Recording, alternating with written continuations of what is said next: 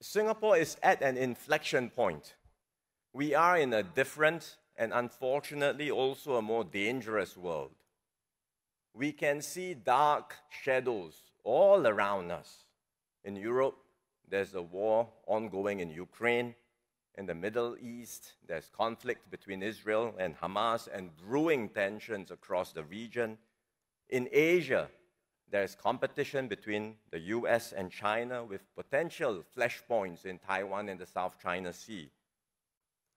The major countries are all caught up with geopolitics and national security. Free trade has taken a back seat.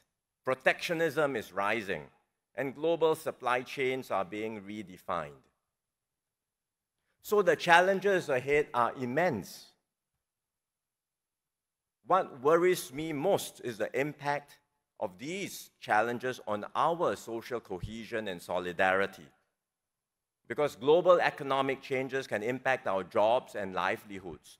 And tensions elsewhere, we say this is happening in a faraway part of the world, but tensions elsewhere can spill over and have impact on our social fabric if we are not careful. And all of these forces, very powerful forces, can pull our people apart. They can sharpen differences across our diverse communities. They can turn our differences into intractable fissures. And we see this happening in countries around the world. Deep societal divisions have arisen. They are made worse by populist politicians preying on people's insecurities and fears. And we are not immune to such divisive forces in Singapore. If we become divided, if our society fractures, we are finished.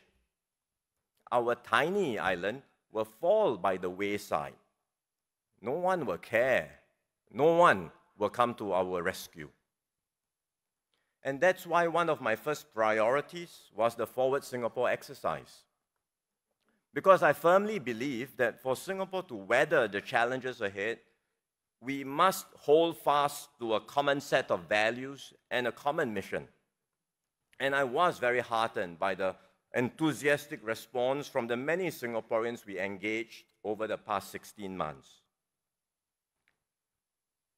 The Forward Singapore report, which we have put out, is more than just a policy document.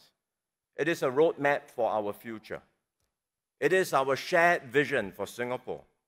And it's a pledge of what we will do for one another and for future generations.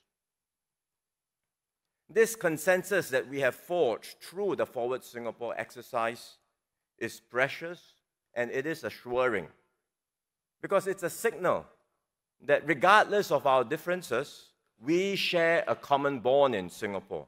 That come what may, we will hold together as one people, one nation.